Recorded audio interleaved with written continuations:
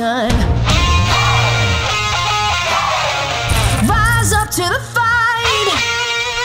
One love, one life for the revolution. Hello, my name is Robert Allen. I'm the #1 New York Times bestselling author of some books that have sold millions, Creating Wealth, Multiple Streams of Income, The 1 Minute Millionaire, and obviously I talk about how people become financially free.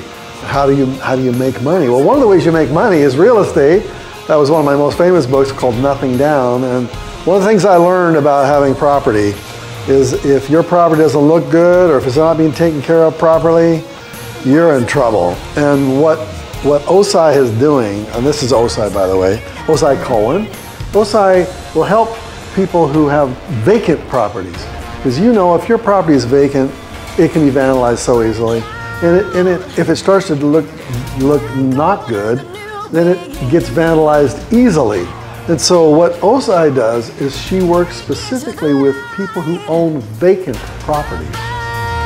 And she does all kinds of services for you. You know, that's why her company is called 12gatesps.com. PS stands for Property Services, so 12gatesps.com, where you can hire her to come in and look at your property, see what needs to be done, see how it needs to be fixed up or whatever, see how it needs to be taken care of, especially if it's vacant.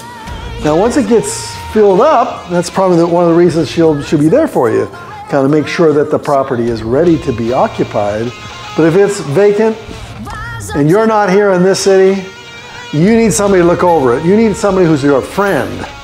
And OSI is the one who is your friend, especially if you live out of country or in another province or another state, and you have a property that's vacant because you didn't know what to do. Well, OSI is the one that can help you get it rented up, can help you fix it up, can help you make it look better, can make it more protected.